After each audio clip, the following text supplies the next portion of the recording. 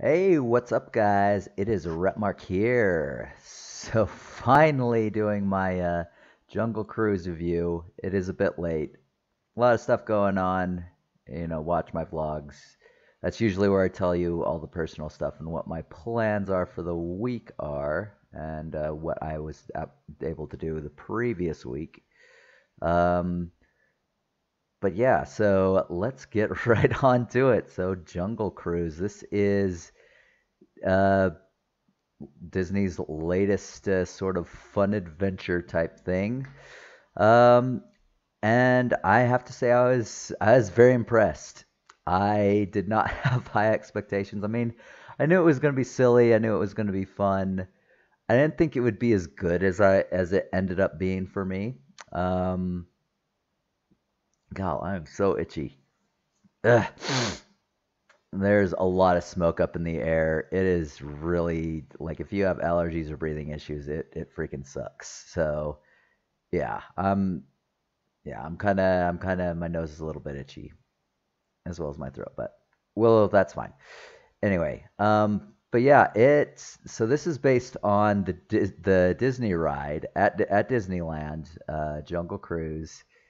And for a movie based literally on a ride, adding everything, it actually did really well. Like the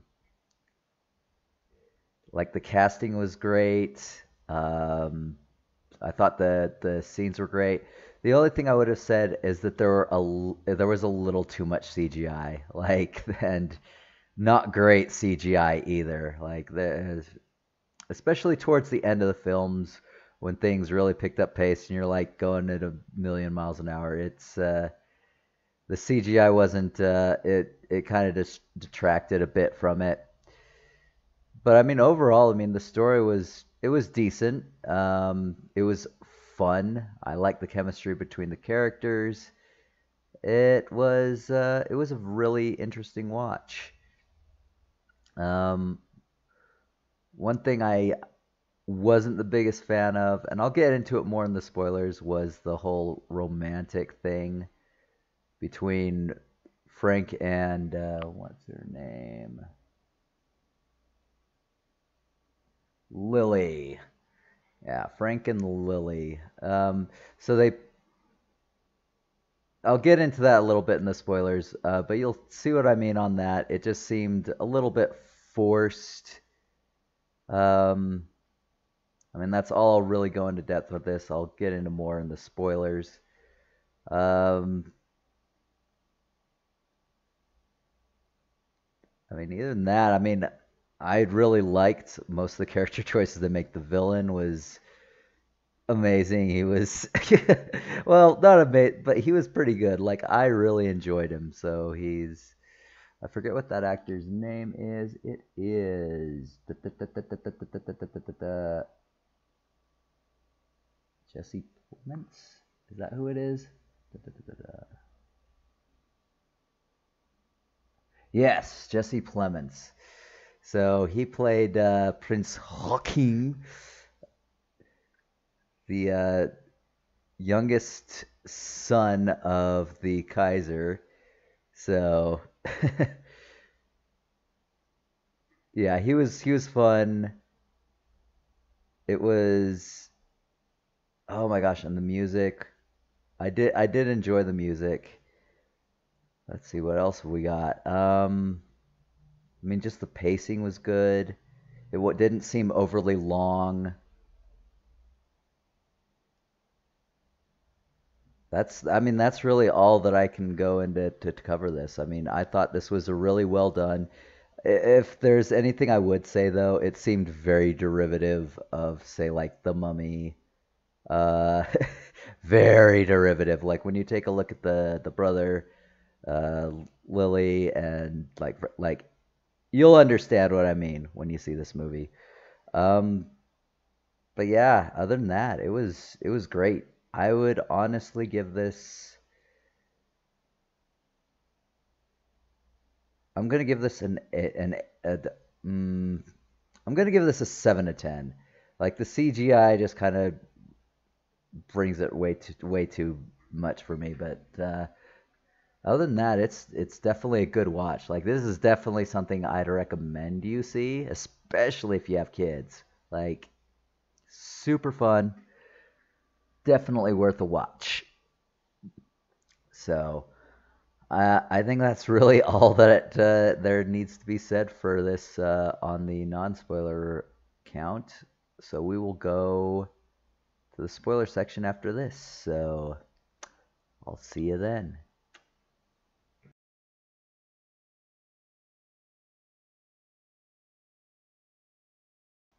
Hey guys, it is Rapmark here, back with the spoilers for Jungle Cruise, the newest Disney film based on the ride of the same name at Disneyland, Jungle Cruise. So I really liked how they had period pieces. So I'm going to start with that because we start with a very beginning, like, period piece. Like, it's the conquistadors, which, I mean, at that time, the Reconquista has already begun. So, I mean, it's already pretty much ended. Like, conquistadors were the ones who were going into the New World. And, yeah, this one covers Al Don Agare, who was an actual conquistador who went into Brazil. Um, but yeah, it's like searching for the blood or the tears of the moon. So a flower that would heal any illness. So shows that they sort of betray after a lot of death. They betray the tribe, and they get stuck in the jungle. So that's where we go from. From there, we go to Frank, who is a riverboat captain, and he's having some trouble. He's apparently a very shady guy. So he bought this engine, couldn't pay the guy back. But I digress. First of all, so he's taking this tour group, a bunch of rich white European, I would assume, people, and this takes place from what I'm reading about 1916, so World War One-ish time. But yeah, he's taking a bunch of just white rich people through this, and there's just a whole bunch of like fake stuff. So he has like a fake hippopotamus, a tribe which is like in on the action. Like it's an actual tribe, but it's definitely in on it, on the action to, he pays them to scare people. And then he charges them extra to either speed up the trip or to show them more interesting things or whatever, or get them out of here. It's so yeah, he's essentially a con man, you know, and then that's where we go into his engine gets repossessed by the person that he had to borrow money to get it. So from there we go into the Royal Academy. I believe that's what it's called. Yes, Royal Society. There we are. Um, Listening to this talk about someone and the Tears of the Moon. You don't know who it is. It's Lily's brother. It'll get into that later. So he's essentially distracting all these people while she goes and looks for a piece found in an expedition. What was it? It was an arrowhead. There you go. It was an arrowhead. Um, so she's essentially going to steal it. It's a key to unlocking where she will find the Tears of the Moon, and in between sneaking in, like I love how fun she was. It just looked very fun in between everything. And this is the 1916s, she does run into Prince Joachim. I don't even know if I'm pronouncing that correctly, but who knows. It's just fun to say. And it shows like the mentality of the age. It's just like she's wearing pants, and that's a running joke of the whole movie is she's wearing pants. There's a point in time where the undead conquistadors or the immortal conquistadors are just like, she's wearing pants in Spanish. They say it in Spanish. But yeah, it's a running joke. She wears pants. She's in this explorer's like type outfit, but she runs into him. He's just like, the secretary of you're not supposed to be here. The secretary viewing room is up there. Doesn't think anything of it. He's there to buy from the Royal Society the arrowhead itself. She gets there first. She sneaks into the room, and this leads into a massive like try to get it scene, which again I enjoyed a lot. I did enjoy like the fun action scenes, as cheesy as they were fun to watch. So it ends up with her falling out of a ladder out the window, and he's just like, give me the arrowhead and I'll help you. So she hands the package it was in, and he lets the ladder drop, and he doesn't have it. It's some toy bird. All right, and then from there we go back to the boat where Lily and her brother, what is her brother's name? That is McGregor. So he goes with her. He's complaining. He's kind of an oddball, goofball, likes having a lot of stuff. He's kind of pompous, but I mean, it's kind of endearing as well. I did enjoy his character. So they're looking for a riverboat captain. They think they found one in. Oh gosh, I need to sneeze. Nilo. Ah, good grief, the allergies. Oh, the particulates in the air suck. Nilo, played by a Paul. I always forget this. Giamatti. There we go. Paul Giamatti. He is very good at.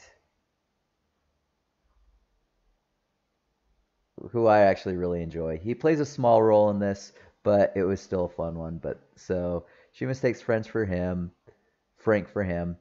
They're talking.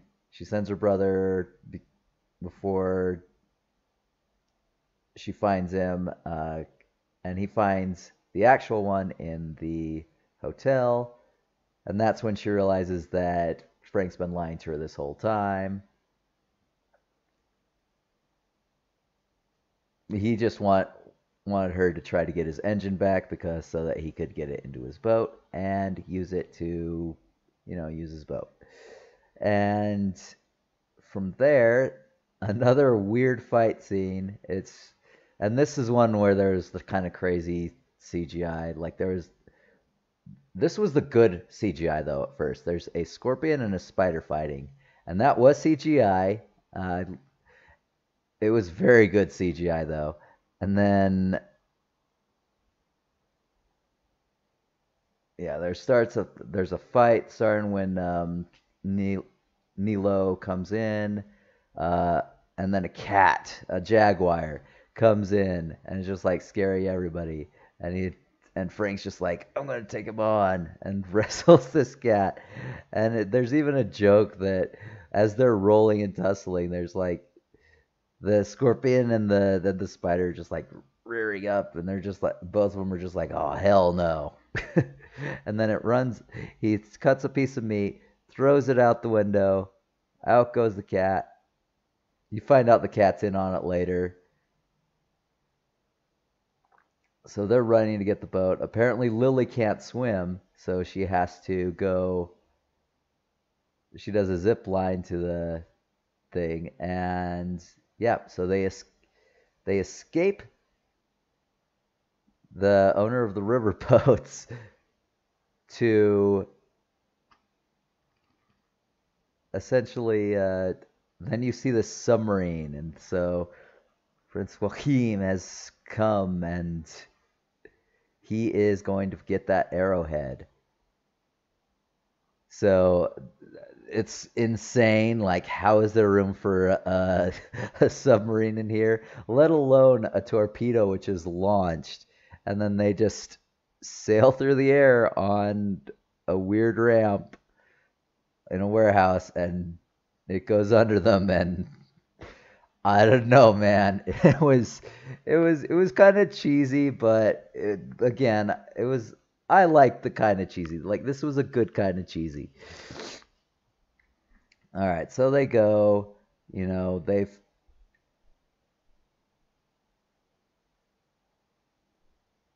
he convinces her to stick with him, so she does, and while they are traveling, she goes into his room, discovers all these like modern contraptions and then all these maps and stuff of the Tears of the Moon.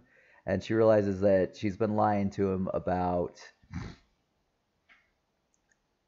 trying to find this because he said he'd given up or know that he didn't know what that was about, but he does. He said he'd stopped looking for it. And then at some point they get attacked by natives again. It's just like they're cannibals. It's just like, oh no, I didn't have a chance to call this off. You find out like the whole thing was a play. You go back to Joaquin again. So somehow he knows where these conquistadors are, even though Frank trapped them a while ago. You find that out later. But yeah, they were trapped a long time ago, and somehow he knew where to find them. But yeah, so he diverts the river. First he takes a dropper of Amazon water to actually just sort of revive them. And offers them a deal. He will send them free as long as they help him. So that's where he made. So you have I don't even know how to pronounce it. The main guy, like he's infested with snakes. You have one who's infested with bees, who's like covered in honey. One made of mud. One that's made of wood. They've just been the forest has just completely consumed them. But anyway, so there's that. So she finds out that the whole thing was a lie, and she's just like, I don't know if I can trust him anymore. And so that leads to a big fight. She storms off. But then the conquistadors, they come, and then they fight, and it, again, really, really weird CGI stuff going on. But in the end, oh yeah, and then there's a jungle rope scene where he goes, doesn't quite make it. I don't know. And then like there's a whole romantic thing going on with them. I think it kind of works in the like will they won't they kind of thing, but I mean they literally like crammed that romance down your throat, and I didn't see it. I didn't see it. Like I could see them as like friends, or like, I could see a little bit of flirting, like again, will they won't they, but yeah, it just seemed they really tried to cram that romance down your throat, and it just wasn't quite working for me, and that's another thing that just detracted from this movie as well. But yeah, in the midst of the fight with the conquistadors, Frank gets stabbed, falls, like he's dead, he's gone. uh, Lily escapes with her brother.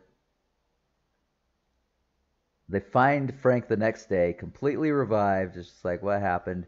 And so there you find the truth. Frank's real name is actually Francisco. He was one of the conquistadors himself, the fifth one that survived. And he tells the whole story about how Don Aguirre, or however you say that, he was doing this for his sick daughter.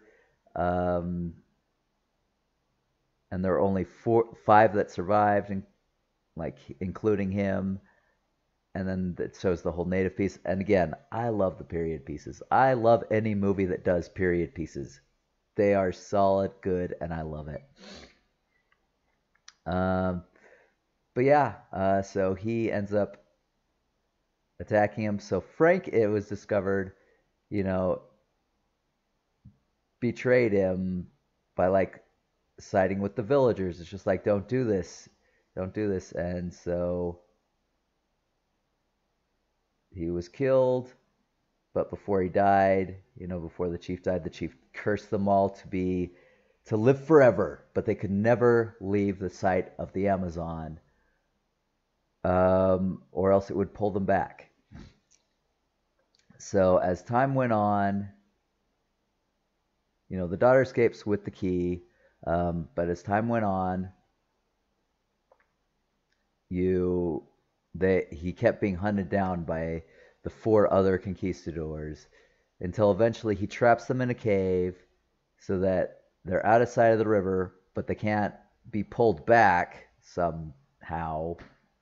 I don't know. There's some things that you just sort of have to accept as sort of the fun, and I kind of get that. And then there's some things that just make no sense whatsoever. And this is one of them. They just get stuck in there, and that's where, their bodies start to be consumed by the jungle. So, after that, so he tells about this. They go and so her brother, McGregor, breaks his foot, so he goes to stay with the tribe. En route, though, he gets caught by Prince Joachim and is forced to tell them what the plan is for this. So then you go back to the plan. They find the place where it's just like where you gotta turn water into rock, and I wish there had been more puzzles. Like, honestly, that would have been really, really cool. Like, kind of like a Tomb Raider thing or something, where you have to sort of figure stuff out. And this was the only one. But yeah, it was kind of lame, and it was really simplistic, and it made no sense whatsoever how native tribes could create this. But anyway, so there's under the water, there's this thing that's a little too thin for Frank to get into, but Lily can squeeze in, and you just have to pull a lever. That's it. But she gets stuck, and yeah, she gets stuck, and but yeah, after pulling this lever, the water all drains out. The water goes down. Frank saves her. And, that's that. And then they go down and down and down until you get to the entrance of this, like, underground cave. But then they also see the sub. And Prince Joachim is just like, yay! So they all go to this underground cave, and there they see the tree, which is, long dead. It's very dormant. It can only be, as they found out, it only blooms under the light of the blood moon, which, I mean, they play the stakes so high in this. I mean, a blood moon literally happens like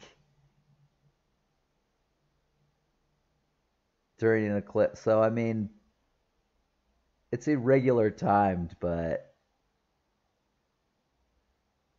a blood moon can happen fairly often, like every few years, like sometimes even a year.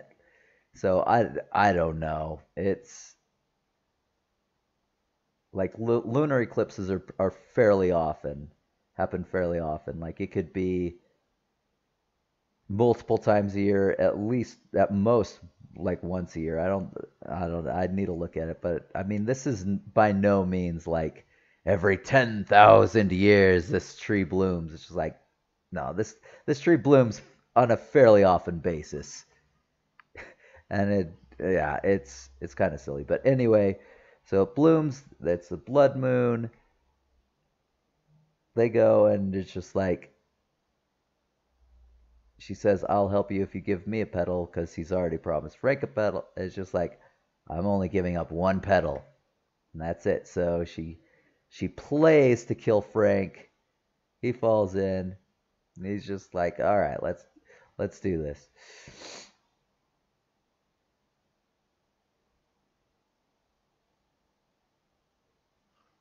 No, so there was a point earlier in the film. I missed this out, but the conquistadors let Joaquin know what's going on when they discover like where they are.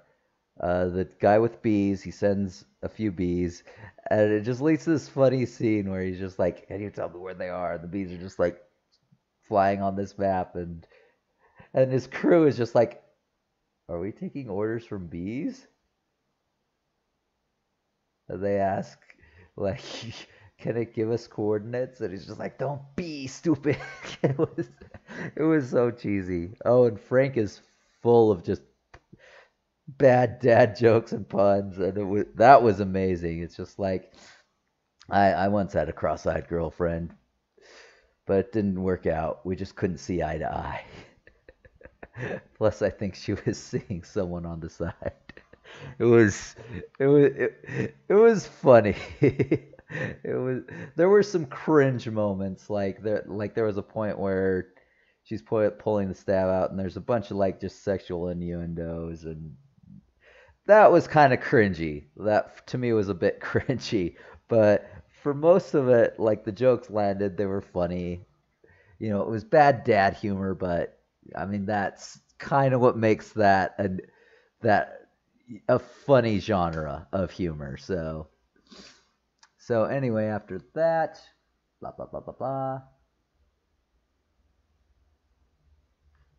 So the tree blooms when they figure out the arrowhead is not an arrowhead. It's a thing that goes to a pictographic like carving with a red stone being a heart, being man, uh, or a great hunter, I believe, in like native mythology. And then the other pieces being the moon. So they put moon the heart in, they start glowing. It opens a door that allows the light of the moon in to revive this tree. And it's brightly blue and so crazy. But anyway, as this is going on, the conquistadors, like, he kills the bees when he finds out where Lily and Frank are. So, but the conquistadors figure it out, and they go and they attack, and there's this huge fight that ensues, and this is where the bad CGI just really, you notice it, and it's just like, ah, it was not good. But so yes, there's a fight, and Joaquin gets stuck in the trees, and then the conquistadors go and they attack Frank, and then he has this plan to block the path of the river because his whole thing was he wanted to get a petal to restore himself to life, and then he's going to kill himself because he's just seen everything. Like you find out that he built that village, he built the boat from scratch, like just he's seen so many people and friends come and go. He just has become numb to it all, and Lily doesn't want him to die. Wants him to be with her, spend his days with her. It was kind of bizarre. Again, the romance. I felt that it was seemed way too forced for what it was. Like I thought they had great chemistry and interacting, but the romance thing I felt was just way too forced, way too crammed down my throat. I don't think it worked fully. So I mean, there's that. But anyway, so he gets this plan to block off the river, and then they'll be stuck there. And he does. And as the river tries to pull them back, they just get stuck into the wall forever and always. They're just like, don't do this. This is worse than torture. And I don't know. in eternity just being frozen into the junk. But anyway, Lily realizes her feelings. Um, Joachim escapes. He fought, and then he's going to kill them, and McGregor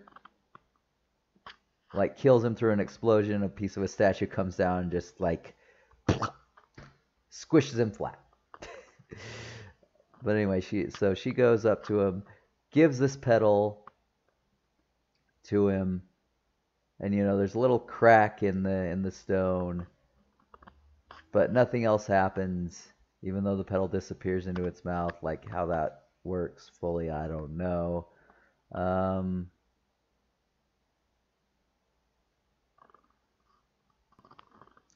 But yeah, after then she walks away. Then the Jaguar is just like, and here's something. He's free,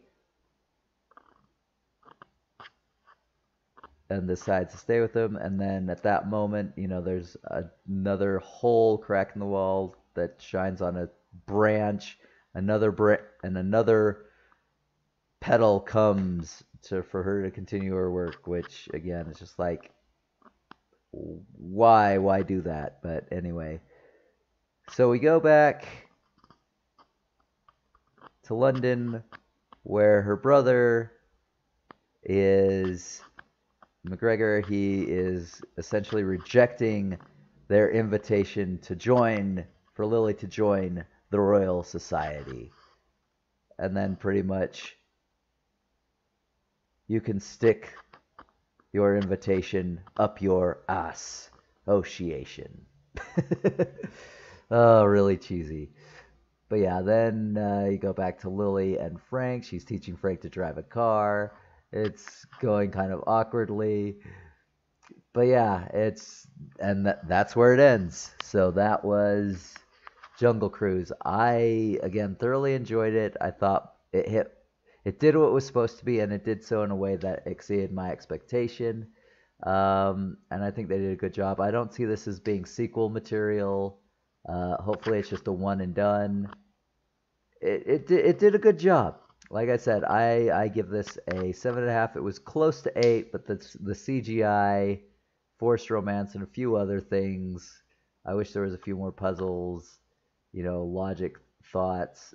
Anyway, but yeah, there were a few things that held it back, but for the most part, it did its job really well. So 7 out of 10. Was almost an 8, but again, just had too much holding it back. But yeah, so that is Jungle Cruise. I hope you guys enjoyed this review. I apologize that it took me so long to get it out. Yeah, just a lot of stuff going on right now.